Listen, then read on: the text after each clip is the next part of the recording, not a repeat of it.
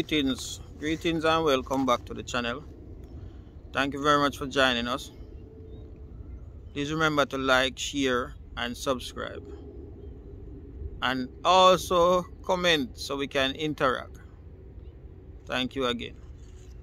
Now today we're going to talk about my second time returning to Jamaica.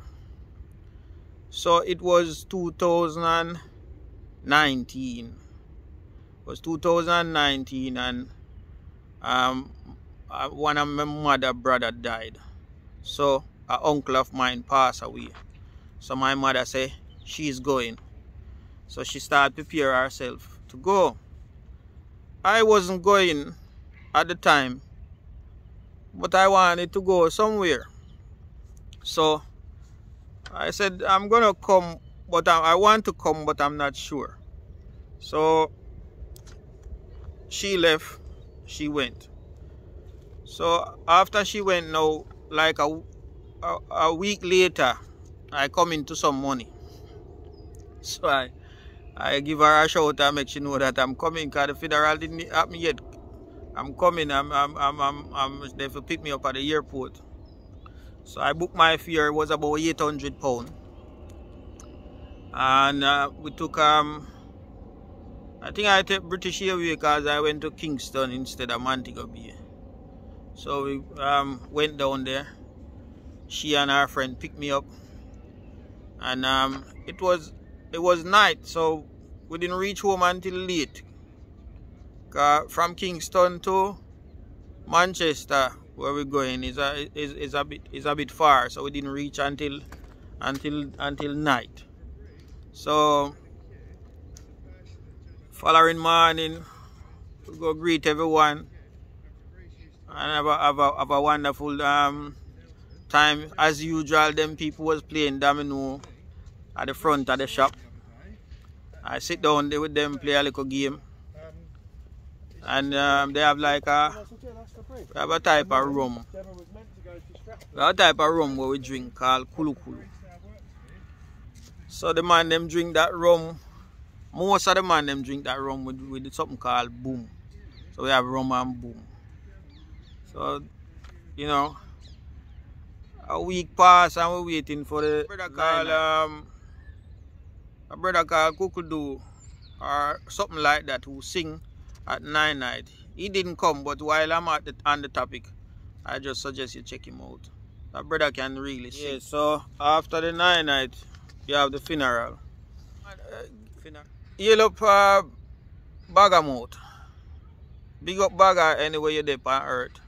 After the funeral and my uncle funeral, and then after the funeral, we decided to go and look for my father's grave.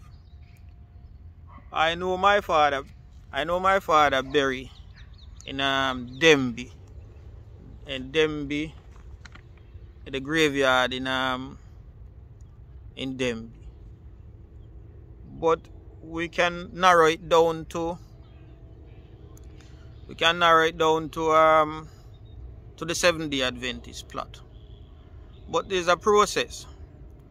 So I go to the to Maypen to find out how I could go about locating the grave, because my sister had went before and they couldn't locate it, and others have went before and they couldn't find it. So I wanted to know the process. I went to Maypen.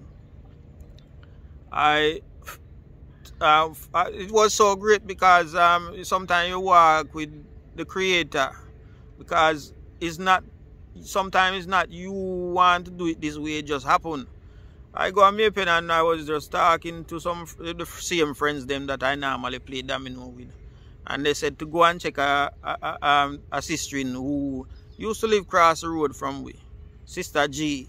So we go and check Sister G, and I reason with Sister G, and she wasn't too well as well, and I give her some health advice, you know, on what type of things she can drop out of the diet and what to add in, so that she can her immune system can build back. And while reasoning, I mentioned that I want to find my father grave, and I would like to know the process. So she sent me to the parish council. She said to go to the parish council and go and talk to them round there. Go around to the parish council, sit down, they put me a seat for sit down. It take a little while, I have to go back again and ask the lady, say, what happening? I've been sitting here for an hour and no one is attending to me. So about in the 2 hour now, second hour, I'm sitting there for a while, man. 2 hour now, someone sent me upstairs to see someone. Go upstairs, meet the lady. The lady was very good because she print out everything on a piece of paper. Print out the thing on a piece of paper, giving me like a layout of where the thing is and narrow it down. So when I go back I go back home, I go back a country with the information. I went back to country with the information the lady give me to give to my mother because she was there. And then we make plans now to go and see and have a look. So we just, her friend get the car ready, they pick me up one morning, and we make our way to the Denby Cemetery. As soon as we reach in there, there's people that work inside the cemetery, sitting on like the other side, and you could talk to them and they could help you for a little fee, you know, because everyone is hustling.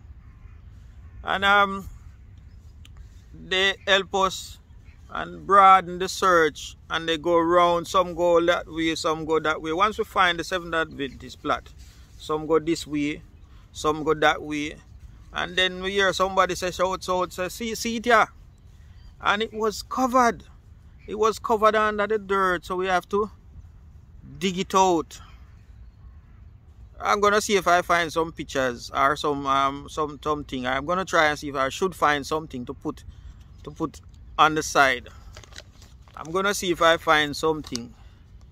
I'm gonna try and see if I find something to put on the side, whichever side, either over here or over there, so that you could see how we leave it. It's not finished, but at least now it's visible, because I want to go in future to finalize it.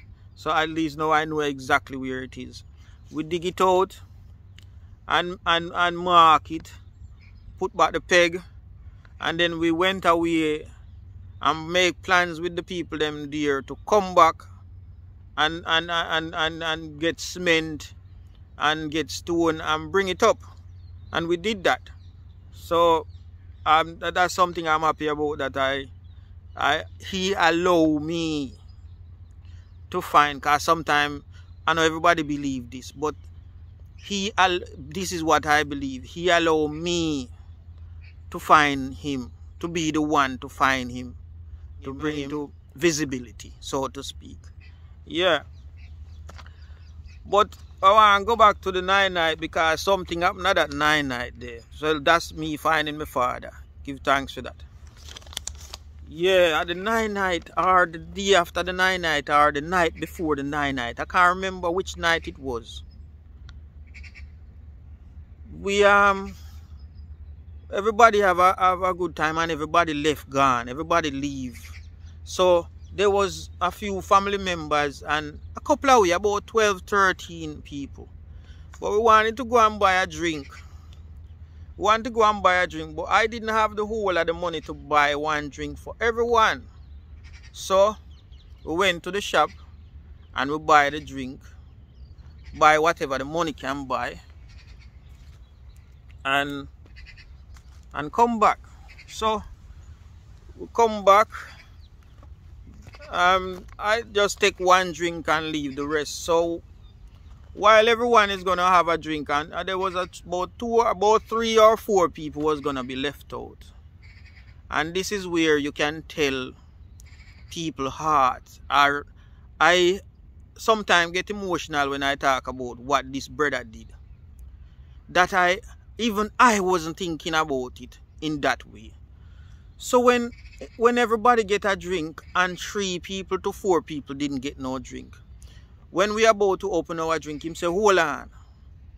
We can't do that, do it like this. Somebody go and look for cups. Somebody go and look for cups so that we could share our drinks with these other people. And they go and find cups, and everybody have a little taste of the drinks. So while I'm sitting down there, I'm thinking, brother, this brother here is something different. Some other people went away and they get cups and they share out the drinks, and everybody have a drink. When I left, I said, this brother here is something different. So this is how I rent a car. This is how I rent a car. So I said to the brother, about 2 days later, I said to the brother, I want to rent a car, but I want you to do it. I want you to rent the car, find out how much for the car for rent. You rent the car and you keep it. Anytime I need to go somewhere, I will call you an hour in advance for you to prepare yourself so that we can move. I also have a cousin that live with us, but he is not a night person, because I kind of observe certain things. He is not a night person, what I can observe, because when I reach certain time, I see him gone a bed or whatever. So me making the decision to rent the car is not that I didn't want to give the car to him. Is what happened on that night with Brother P. What Brother P did on that night. There's no way I could not give him the car. Even if I didn't want a car, all of a sudden I want a car, because I think this person in my mind is great. And his mindset is also something that I admire. And these are the people that should be successful in a life. I don't know if when they get successful, they would change. But these are the people that should be successful in a life, because they have a heart for people. So we get the car, and he and I, we go to Maypen, visit the whole home. We also went back to the Denby Cemetery and see the grave, say goodbye at that time, and came back. We went out as well to a session. We went out to a party one night, and he was also playing the sound. And we don't left till daylight, Rasta. We say, son, come out, come find me. And this is, you know, when you travel and you're away from home, you just want to full joy yourself, you know.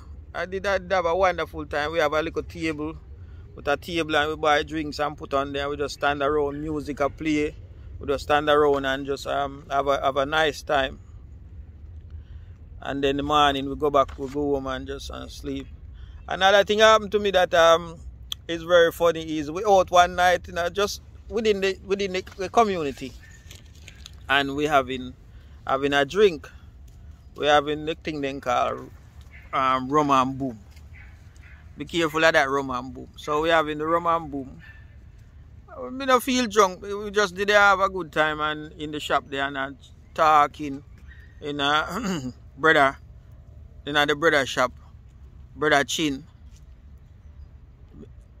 the black Chinese.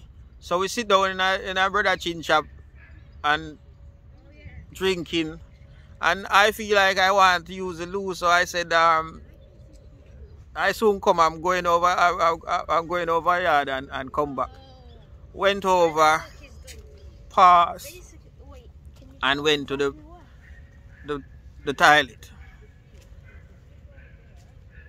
Hours later, well, I don't know what happened. I fell asleep. I said, my mom came and shake me and said, you drop asleep on the toilet. So, the rum and boom there. Once you stop for a minute, brother, I just lock you off. Yes, I drop asleep on the loo with the alcohol in my hand. Well, on the ground. The trousers down and just like that. Yeah, drop asleep like that. Yeah, so I did have a wonderful time. And this is when it's the COVID period, because when we're coming back and we get to the airport, people was wearing masks. You could hear a little susu, and the line was even moving away. I could suspect that something was not right. So it's about the COVID. It's about the COVID, just like 2 weeks, 3 weeks before the COVID start. So when I come home, when we come back to the UK, about 2 to 3 weeks later, them have the lockdown. Yeah, that's how. Yeah, so thank you very much for watching. Please remember to like, share, and subscribe. Also comment so that we can interact. And stay tuned, because the next video is gonna be about coming from Jamaica to the UK and what happened, and what the process, and what happened while I'm here, and family things. So please stay tuned for the next episode. Thank you very much for watching, and have a great day.